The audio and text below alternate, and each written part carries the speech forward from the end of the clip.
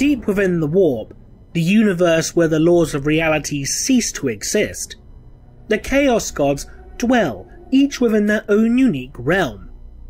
The realm of the Blood God is known as the Fortress of Khorne, a scorching hot and smoke-filled stronghold built upon a foundation of battle, conflict and blood.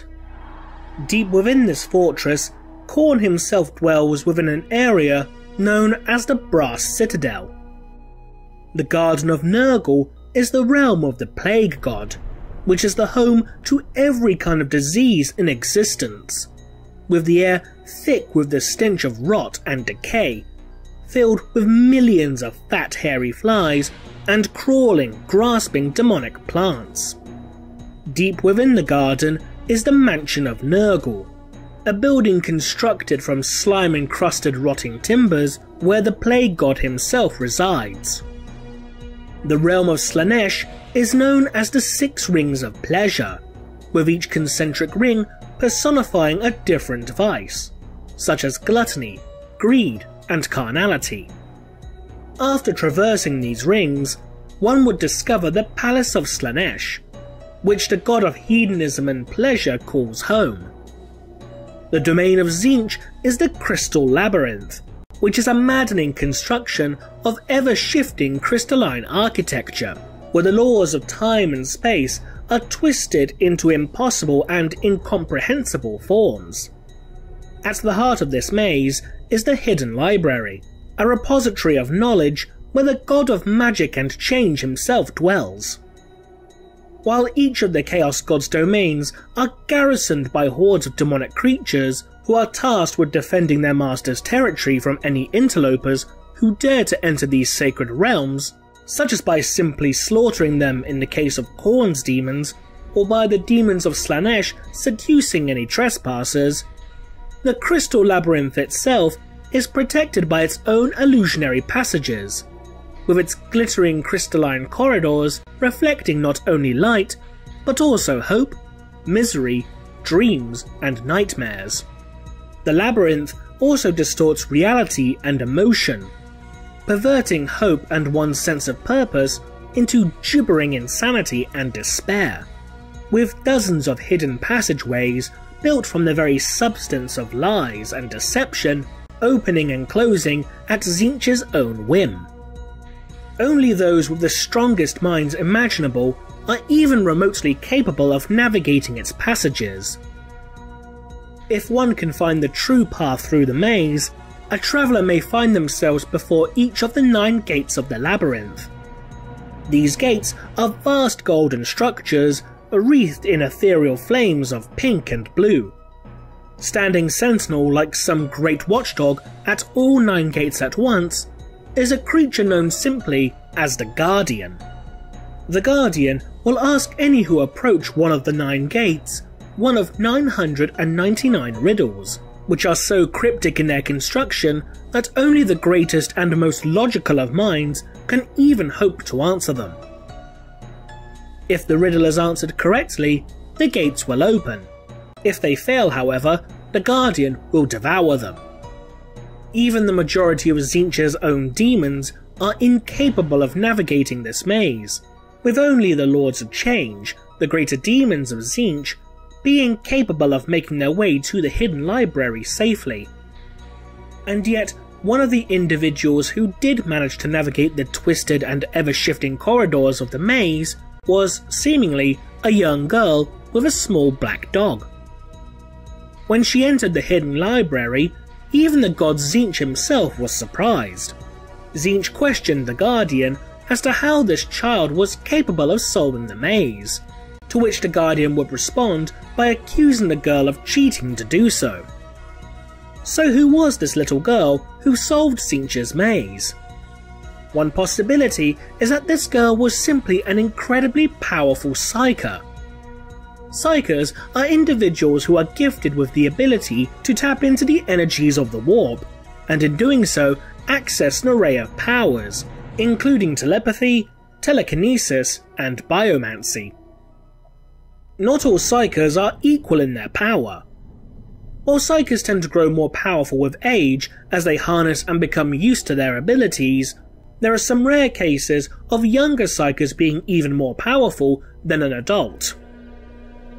One such example is the astropath Altani, who, despite being incredibly young, was one of the most potent and powerful psykers within her astropathic choir. This theory is also supported by the possibility that the small dog that accompanied this girl through the maze could in fact be a familiar. Familiars are utilised by psykers from a variety of races in order to augment their powers. Such creatures include cherubs and cyber ravens, which are utilised by psykers within the Imperium, and others include Girinks, small cat-like creatures who typically accompany Eldari seers. A more likely possibility is that the girl is in fact a disguise for another individual as opposed to being an actual child. This is supported by the fact that the 4th edition Chaos Demons Codex states that the individual who solved Tzeentch's maze was in the guise of a little girl, which in turn suggests that this was not their true form. One possibility is that this girl was the psychic avatar of one of Tzeentch's champions, who sought to solve the Crystal Labyrinth in order to gain their patron god's favour. To achieve immortality in the form of ascending to demonhood, champions of the Chaos Gods are usually required to undertake great tasks, which upon completion may cause the eye of their patron to look upon them, and either transform them into a demon prince or into a mindless chaos spawn. As the god Tzeentch favours knowledge, guile and magical ability within his followers, then perhaps solving the corridors of the Crystal Labyrinth could gain a champion of Tzeentch his master's favour, by showing the god that they are the embodiment of everything Tzeentch admires within his mortal worshippers, and in doing so, finally become a demon prince, gaining immortality and near godlike power in the process. Now, while this seems to be a likely possibility, there is another candidate who seems more than likely to be the being who took the guise of a young child in order to solve the Crystal Labyrinth.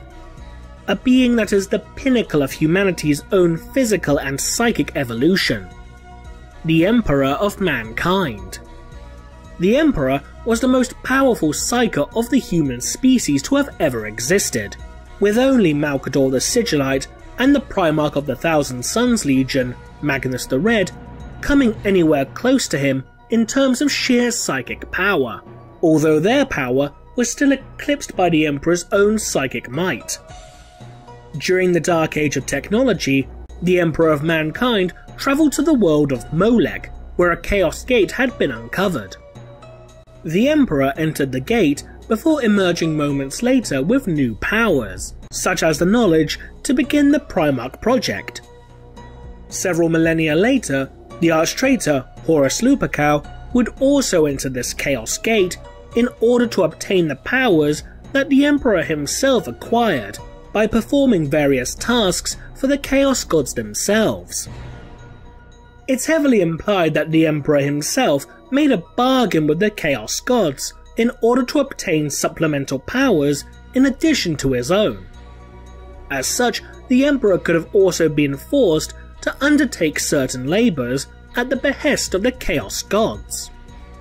One such labour could have simply been to solve Tzeentch's maze, which the Emperor completed by taking the form of a young girl to mock the God of Change, by insinuating that the maze was so easy for him to solve that even a child could have done so. But the other possibility is that the Emperor simply stole his powers from the Dark Gods and used the guise of a little girl in an attempt to hide his true identity, although the ruinous powers would have surely recognized this child as the being they call the Anathema due to its sheer psychic might. Who do you think the child of the Crystal Labyrinth was? Leave a comment below, and thanks for watching.